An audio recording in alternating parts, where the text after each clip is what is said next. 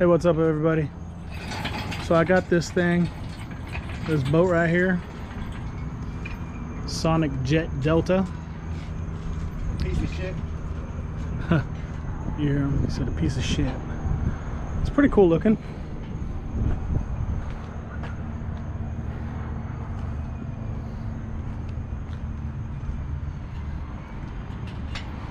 So I'm sitting here working on it.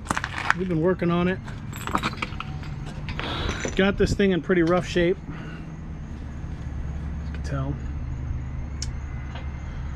Here's the engine.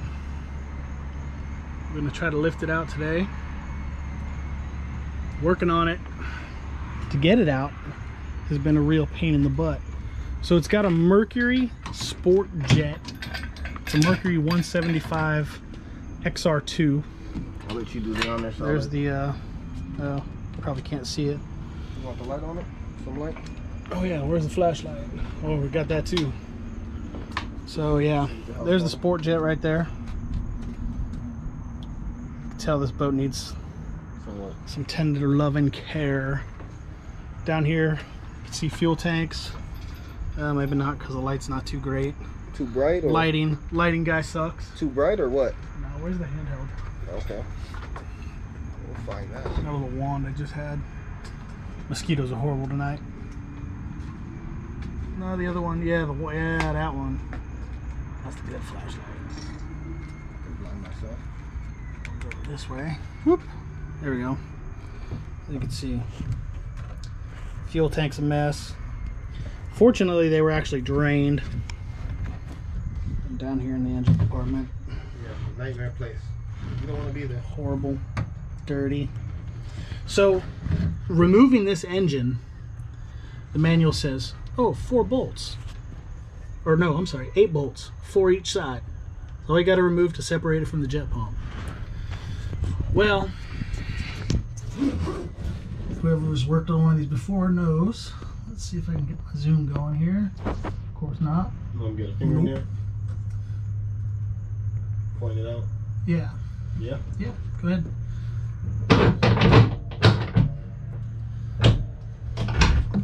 Oh, I don't like this new setup. Oh shit, yeah. So we got it sitting on blocks right now. So there's those 2 up front. Yeah. So those 2 come off. Those are easy. There's another 2 on the other side, yeah, super easy. Just like it. And the 2 in the back are super easy. On the other side. Then you got this one. That one, really easy. And this is nightmare. That mother sucker right there took a month to get it out. Had to hit this back portion and struggle to get wrenches on it. Got to get a crescent wrench over it, and we had to finagle sockets. He had to get some special sockets he had to buy. Yep. And even then we had some trouble. Had to use a screwdriver and a hole in the socket. Yeah. And go back and forth, all kinds of stuff. So let me where are they at? Oh, the sockets are over there. I was gonna get the sockets and show them. I'll grab them. I'm scared. All right. So as far as sockets go, and then that special one too that I got. You want to show everything you got? You got all kinds of shit. Yeah, just that, and then the other one. So I went to Harbor Freight. Harbor Freight's great for disposable tools you can ruin. So they're 15 millimeters.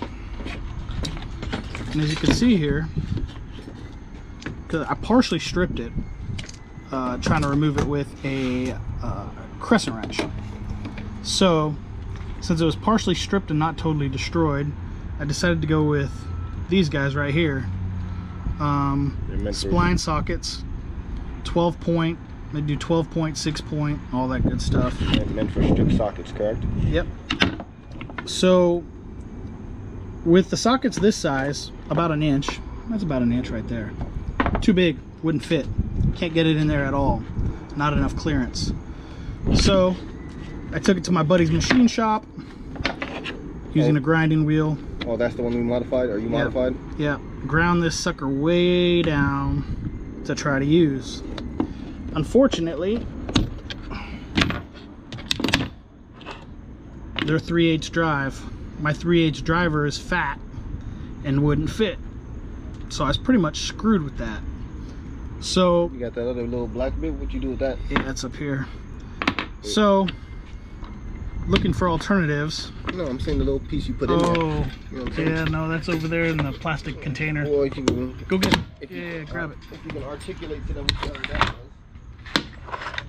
So I actually had some coupling joints. Rig some shit. And I figured I could take this little piece out of the articulating joint that fit in here. I used a piece of plastic to hold it in place, and then used a 3/8 crescent wrench to try to turn it. Couldn't get enough leverage, unfortunately. So instead, today, I ordered these things from Amazon.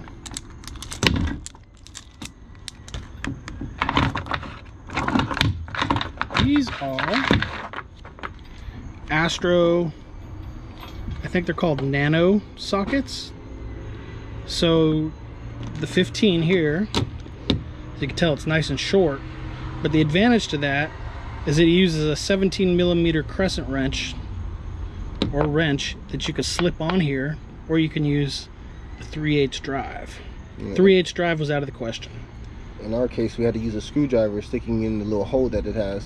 After we broke it loose, yeah, using the 17mm socket, you could only turn it, or the 17mm crescent wrench, you could only turn it a fraction. By the time you got there, you had to take the wrench off, and you couldn't turn it no more because you're hitting those walls in there. We were only able to turn like a quarter of a turn each time. Yep. So, pulled it off, rotated a little bit, put it back on, turned a little bit, did that for a little while till it got a little bit loose. Then we lined it up with this hole right here so we could actually take a screwdriver.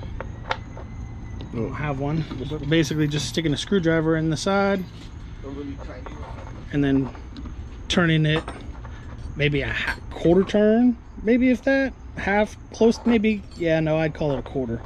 You're about that position. Yeah, I doubt this is the exact one, but just an example of a small one. So basically we took a little precision screwdriver, stuck it in there, and turned. I was careful not to bend my screwdriver. And then every time, pull it off, turn, pull it off, reseat it, line everything up, turn it. A painstaking process. And of course, got to use some little PB blaster to soak it overnight, to get it loosened up. Flick it all up. So again, that's the most pain in the butt so far.